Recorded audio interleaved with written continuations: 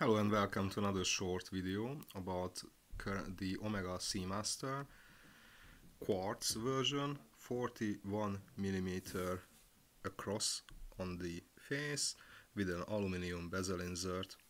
This is with the red writing Seamaster on the dial and with the updated back with a much larger seahorse than on the previous versions.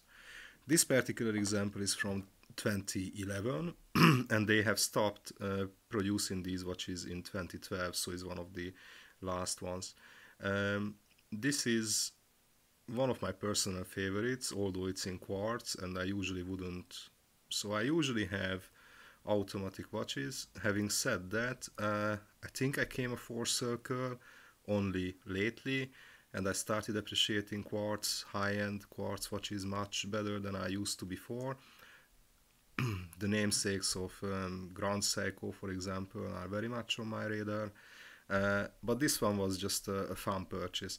One of the reasons I bought it lately was that actually my first ever proper Swiss watch was an Omega Seamaster, a previous generation 41 mm, and it has a functionality, although it's based on an ETA base movement, that I very much like, and I am very disappointed that not many watches have this, and that is the independent hour hand. So if you pull out the crown, you can adjust the hour without affecting the seconds hand, so losing any time to your accurate reference time, which makes it a perfect travel watch. And today is the 31st of March, so we just had to change 1 hour forward, which makes it so much easier. Anyway, this is a fun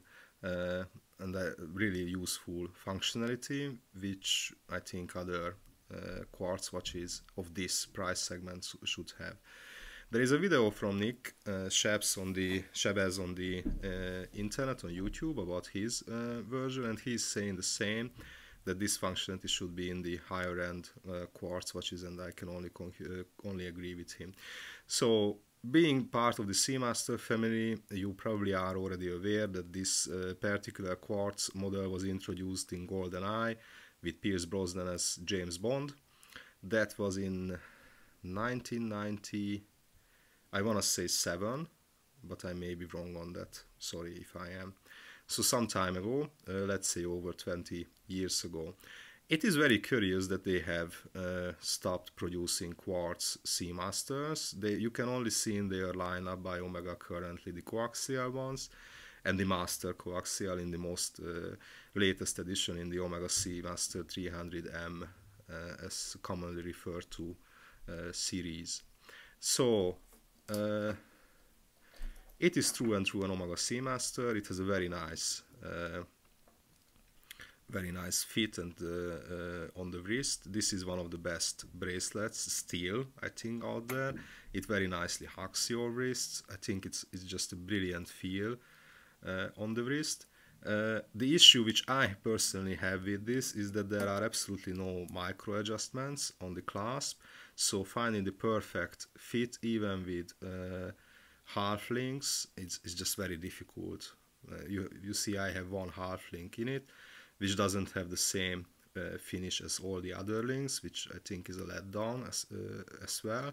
But hey, and this does not have screw-in links. It has the pins and collar type of inserts, which makes it actually very secure once put together. But oh my god, it's a pain to size this bracelet, I mean, to your wrist. It's very, very, very difficult, or I found it myself very difficult.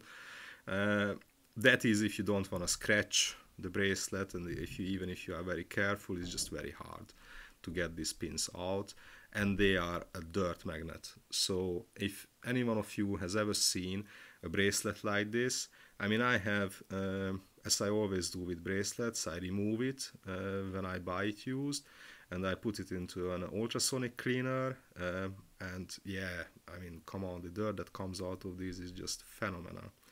Another dirt magnet is this little side here.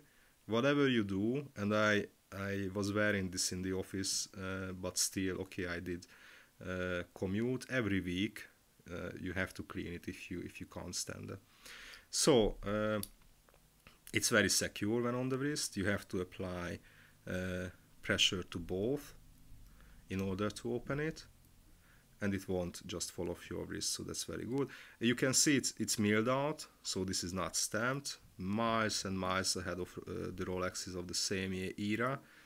And it has a dive extension, and this particular one has been damaged in some form. I don't know the story of that, but it doesn't affect the functionality. You have to be careful when you put it back. Don't put it back like so, but this tiny end has to go below that bar if you want to shut it properly.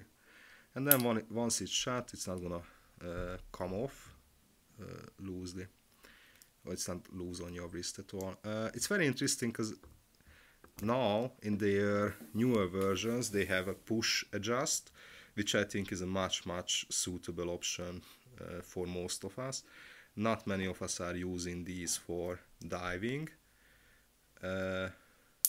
but some of us may use it for swimming occasionally and on the beach and that sort of thing. So I think this is a very great watch for the price. And what I found very interesting is that lately they have gained in value. That might be because of the newer versions of the Seamaster are selling above 4,000 British pounds. I mean new. And that may be the reason why these older versions and the quartz ones especially are going up in value. I really don't know. I haven't researched the market. But they are retailing around 1,400 to 1,700 pounds, dependent on condition and box papers, accessories, and so forth. Which is quite a lot of money if you think about it. You are getting an ETA movement, which is great in some sense. It does have an end-of-life battery indicator in it, so you would see it when the battery is running out. It does not need much servicing. You can get it properly resealed and tested for around 65 pounds to 70 pounds, which is not much really if you think about it for a proper battery replacement, and it's nowhere near to the 400-500 pounds for a full service of a mechanical watch. So I mean, it's really just a workhorse movement. It's very easy to live with. It's very nice that you just pick it up and it's accurate. But talking about accuracy, this is not your high-end quartz movement that you would get in a Longines VHP or a Grand Seiko. This particular one actually has gained over 50 days or thereabout 5 seconds, which is not bad. It's just, you know, I was not used to setting the time to an accurate reference time on a quartz watch before. I used to have a Longines VHP, that was not an issue with it, and currently I'm wearing a Casio GW 5000, which obviously is synchronizing radio controlled. I will do a review about this one. I absolutely love this G-Shock. So I wasn't used to that, and I found it curious. The lume, even after 9 years, is exceptionally great on this one. The pip is loomed as well, and well, the bezel is somewhat of a letdown, to be frank. It's very difficult to grip. Once you gripped it, the bezel action is not luxurious, it's rather utilitarian. It's okay, don't get me wrong, but it's not smooth. You can feel how those 60 clicks are clicking in it. And what I found personally is, because it's somewhat difficult to grip, it's very difficult to set it right. I mean, you have to be careful to line it up, so it's not just simply turning it and it's gonna be there because you can stop it. So yeah, the bezel is not great, but I do prefer the aluminum bezel insert over the newer version ceramic insert, simply because this is meant to be more of a tool watch than a dressy piece. And for me, ceramic with the shiny surface is just not doing anything. I think this one with the aluminum bezel insert is much more a utilitarian tool watch type watch, as it should be for a Omega Seamaster 300M, but that's just my personal opinion, and you are very welcome to dispute that. The crown is a bit small. I have to agree with other reviewers who said the same for the case size. Having said that, as this is a quartz version, you don't really have to operate the crown that much, so I don't know. The crown guards are nicely shaped, but the whole case has a nice finish to it, especially here on the lugs, how it's a bit curved. I really love that detail. The crown guards are also whilst functional, not obtrusive, not too big, not too pointy, just the right size, doesn't catch any of your skin when you are winding it, so that's great. And the helium escape valve, some people say it would look much better without it. I got used to it. I think the Omega Seamaster 300M is what it is because of this look, so I would miss it if they would remove it. Having said that, I have never ever used it, so it's one of those things. Good to have it there, but you know,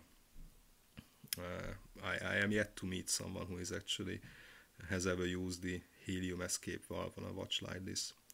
It doesn't pinch your skin or pulls your hair. As I said, the bracelet is exceptional. I really like it. What you have to be mindful of if you buy a used one like this is the bracelet stretch. You can see that this is moving a bit, but from my personal experience, I have seen so much worse, and one of my videos is of a newer version with a coaxial movement, ceramic bezel insert, where I discuss the pain the bracelet stretch can cause aesthetically and also wearing wise once you are wearing it. And once these are stretched, this section, there is not much you can do about that. Here, by the removable links, it's easier. You can remove the pin, you can insert a new pin, and that usually resolves the issue. You can buy those pins, so that's not a big problem, and you can also buy the pin sleeves, because that can be a problem that some people would size these and at home, for example, or not be careful at the watchmaker, not counting it how many sleeves they get back, and then end up with a few links with a pin, but without the sleeve. And obviously without the sleeve you are not going to be able to reinsert those links anymore. But good news is you can buy those things aftermarket. It's not a big deal. It only costs a few penny really, so it's not a big deal, unless of course you are not aware of this. Then this can cause you all sorts of issues when you are trying to resize it. I absolutely love this watch, to be perfectly honest. This has been my daily wear lately. It's just, you know, pretty much goes with everything. It's 41mm. I think that's a really good size. I have a 17.5 centimeter wrist, so I prefer this size, or I really like this size. It's very thin, and that's because of the ETA movement, but ETA quartz movement. But even the ETA mechanical automatic movements in the same watch are not much bigger. I think there is only 1mm difference between the two, which is negligible really. It slides easily underneath a dress shirt or a cuff. That's just makes it very versatile. And hey, Pierce Brosnan in GoldenEye was wearing also a blue version with a black tuxedo, so not that you should do that, I'm just saying that, you know, some people have done it before you. That's pretty much it. As ever, if you have any questions or comments, please do so below the video, and have a really lovely day. Thank you very much for watching this video.